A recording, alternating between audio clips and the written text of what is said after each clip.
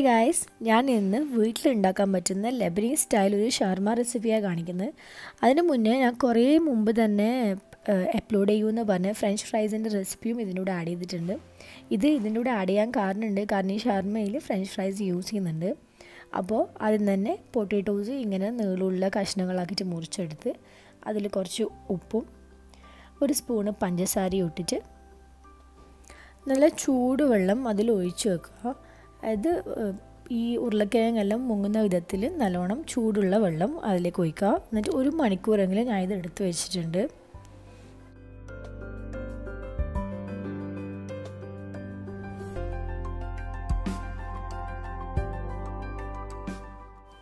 ഒരു മണിക്കൂറിന് ശേഷം ഞാൻ അതിലെ വെള്ളമെല്ലാം കളഞ്ഞിട്ട് ഈ ഉരുളക്കിഴങ്ങിൻ്റെ കഷ്ണങ്ങളെല്ലാം നല്ലോണം ഡ്രൈ ആക്കി എടുത്തു. ഒന്നുകിൽ ഒരു ഡ്രൈ ആയ തുണിയിലോ അല്ലെങ്കിൽ ടിഷ്യൂ പേപ്പറിലോ ഇട്ടിട്ട് ഒന്ന് നല്ലോണം അത് ഡ്രൈ ആക്കി എടുക്കണം. ഇത് ഒന്നുകിൽ ഇങ്ങനെ ഫുള്ളായിട്ട് ഡ്രൈ ആക്കി എടുക്കുക, അല്ലെങ്കിൽ നമ്മൾ ഫ്രൈ ചെയ്യുന്നതിൻ്റെ കൂട്ടത്തിൽ ഇങ്ങനെ കുറച്ചായിട്ട് ഡ്രൈ ആക്കി എടുത്താലും മതി. ഞാനിവിടെ ഫുള്ളായിട്ട് ഒന്നിച്ചിട്ടിട്ടാണ് ഡ്രൈ ആക്കി എടുക്കുന്നത്, ഒരു ഡ്രൈ ക്ലോത്തിലിട്ടിട്ട്.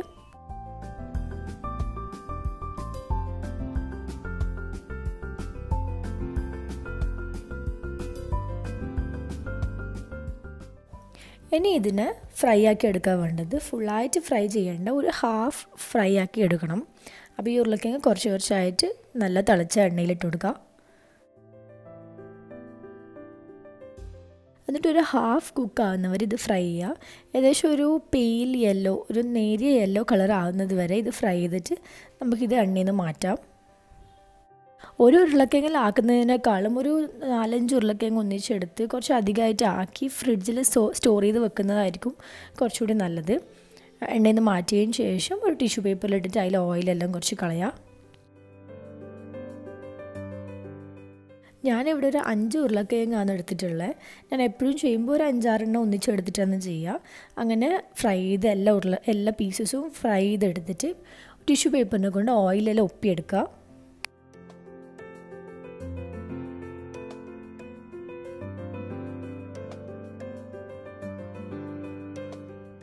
എന്നിട്ട് കുറച്ചൊന്ന് ചൂടെല്ലാം പോയി കഴിഞ്ഞാൽ അതിലേക്ക് ഒരു 3-4 ടീസ്പൂൺ കോൺഫ്ലോർ ഇട്ട് നല്ലോണം മിക്സ് ചെയ്ത് ഒരു കോട്ടിങ് കൊടുക്കുന്ന പോലെ നല്ലോണം മിക്സ് ചെയ്ത് കൊടുക്കുക കോൺഫ്ലവർ ഇട്ടിട്ട്.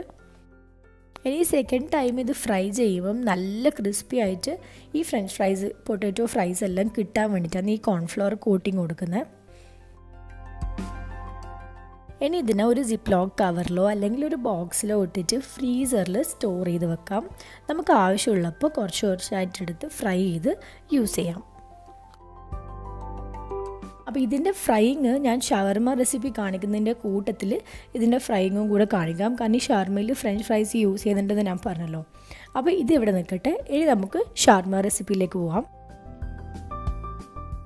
ഷവർമക്ക് ഫസ്റ്റായിട്ട് വേണ്ട മെയിൻ സാധനം കുബൂസ് ആദ്യം ഉണ്ടാക്കാം. ഇവിടെ ഞാൻ 2 കപ്പ് മൈദൻ്റെ കുബൂസാണ് ഉണ്ടാക്കുന്നത്. ഇങ്ങനെ ഒരു 12 കുബൂസ് വരെ ഈ ഒരു അളവിൽ കിട്ടും. നിങ്ങൾക്ക് ഇതിൻ്റെ നേരെ പകുതിയാണ് വേണ്ടെങ്കിൽ പകുതി എടുത്ത് ബാക്കിയുള്ള ഇൻഗ്രീഡിയൻസ് എല്ലാം ടീസ്പൂൺ കണക്കിലും ഹാഫ് ആക്കിയിട്ടും യൂസ് ചെയ്താൽ മതി.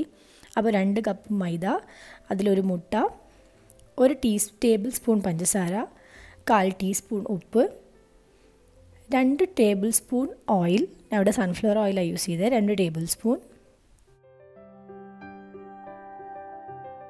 1/2 ടീസ്പൂൺ ഇൻസ്റ്റൻറ്റ് ഡ്രൈ ഈസ്റ്റ്. എല്ലാം കൂടി കുറച്ച് വെള്ളം ഒഴിച്ചിട്ട് നല്ല ഡോ ആക്കിയിട്ട് കുഴച്ചെടുക്കുക. സാധാ നോർമൽ വെള്ളമാണ് ഞാൻ യൂസ് ചെയ്തത്, വാം വാട്ടറൊന്നും അല്ല, നോർമൽ വെള്ളം മതി. നല്ല ഡോ ആക്കി എടുത്തതിന് ശേഷം ഇത് അറ്റ്ലീസ്റ്റ് ഒരു 3-4 മണിക്കൂർ നമുക്ക് പൊങ്ങാൻ വേണ്ടിയിട്ട് വെക്കണം.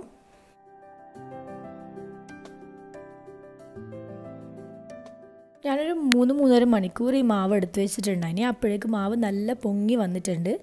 ഇനി ഇതിനെ ചപ്പാത്തി സൈസിലുള്ള ചെറിയ ബോളാക്കിയിട്ടെടുക്കണം.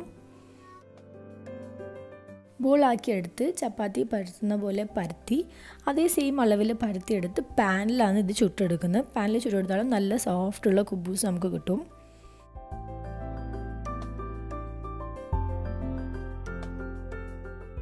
പരത്തിയെടുത്ത കുബൂസ് എല്ലാം ചപ്പാത്തി ചുട്ടെടുക്കുന്ന പോലെ തന്നെ പാനിൽ ചുട്ടെടുക്കുക.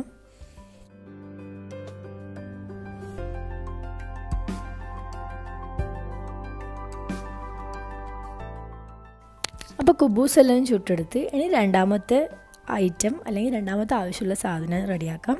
ചിക്കൻ. ഞാനിവിടെ ഒരു 400 ഗ്രാം ചിക്കനാണ് എടുത്തത്. ഇത് കുറച്ച് അധികം ഷവർമ, ഒരു 12 ഷവർമ വരെ ആവശ്യമുള്ള ചിക്കനാണ്. നിങ്ങൾക്ക് ആവശ്യത്തിനനുസരിച്ച് നിങ്ങൾ ചിക്കൻ അളവും കുറക്കാം.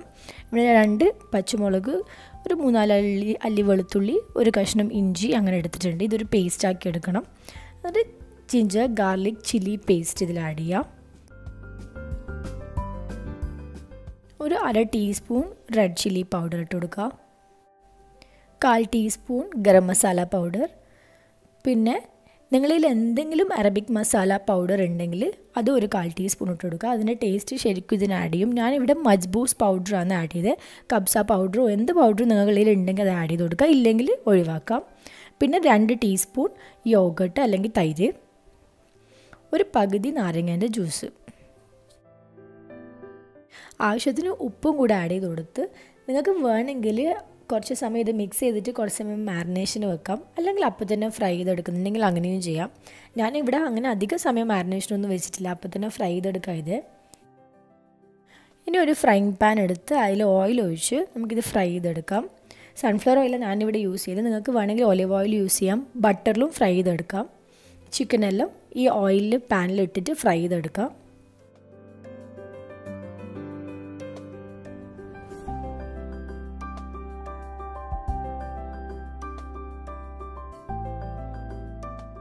ചിക്കൻ അവിടെ ഫ്രൈ ആകുന്ന ടൈം കൊണ്ട് നമുക്ക് മൂന്നാമത് ആവശ്യമുള്ള സാധനം റെഡിയാക്കാം.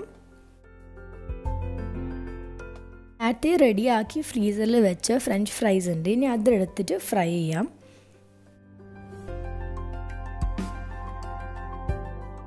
സിപ്പ് ലോക്ക് കവറിൽ നിന്ന് ആവശ്യമുള്ള ഫ്രഞ്ച് ഫ്രൈസ് എല്ലാം പുറത്തേക്ക് എടുത്തിട്ട് നമുക്ക് ചൂടുള്ള എണ്ണയിലിട്ടിട്ട് ഇത് ഫ്രൈ ചെയ്തെടുക്കണം.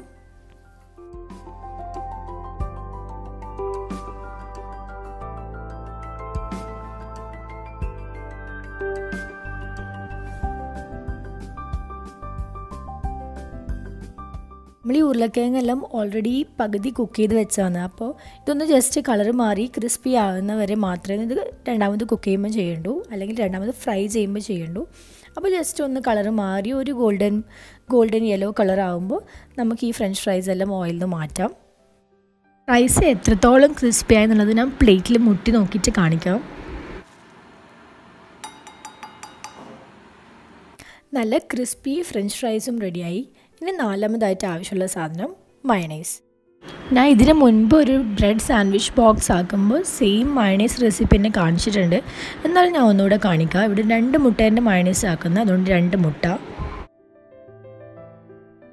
ഒരു പിഞ്ച് ഉപ്പും ഒരു 3-4 അല്ലി വെളുത്തുള്ളിയും ഇട്ട് ഇതൊന്ന് ജസ്റ്റ് ബീറ്റ് ചെയ്തെടുക്കുക ആദ്യം.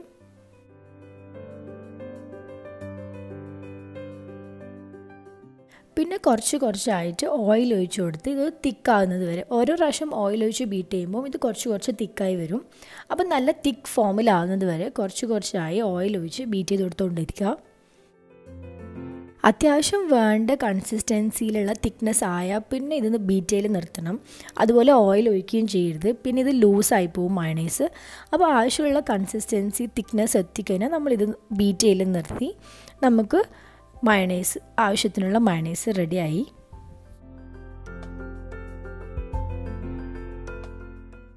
ഇനിയാണ് ഫൈനലായിട്ട് ചെയ്യേണ്ട കാര്യം ഷവർമ റാപ്പിംഗ്.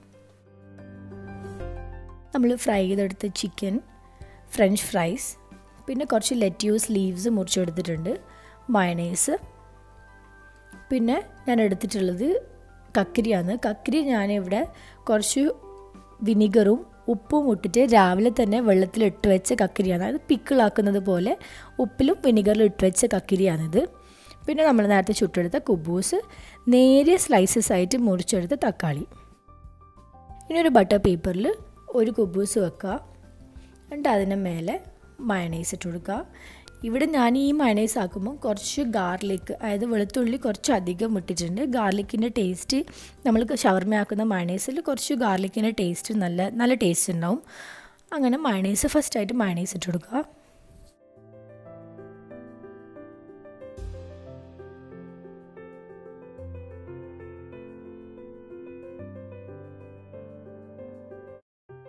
ഇനി അതിൻ്റെ മേലായിട്ട് നമ്മൾ ഫ്രൈ ചെയ്തെടുത്ത് ചിക്കൻ പീസസ് ഇട്ട് കൊടുക്കാം.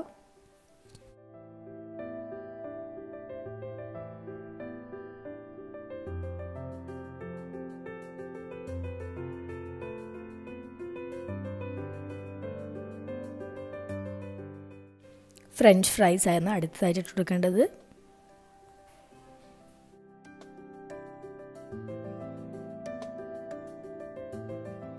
ഉപ്പിലും വിനീഗറിലും ഇട്ട കക്കരിയാണ് അടുത്തത് ഇടേണ്ടത്.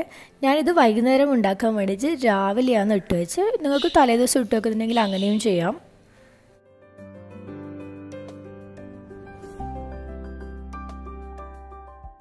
പിന്നെ ലെറ്റ്യൂസ് ലീഫ് ചെറുതായിട്ട് മുറിച്ചത്.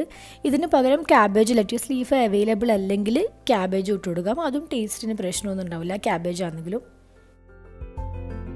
പിന്നെ നേരിയ സ്ലൈസസ് ആയിട്ട് മുറിച്ച് തക്കാളി,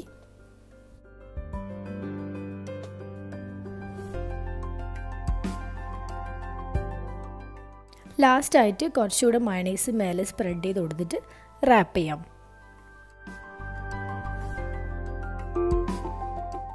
നല്ല ഫില്ലിംഗ് ആയ നല്ല ടേസ്റ്റി ആയ ഷവർമ നമുക്ക് വീട്ടിൽ തന്നെ റെഡിയാക്കാവുന്നതേ ഉള്ളൂ. ഇത് നല്ല ടേസ്റ്റിയാണ് ഇങ്ങനെ ഷവർമ ട്രൈ ചെയ്തതിനാൽ.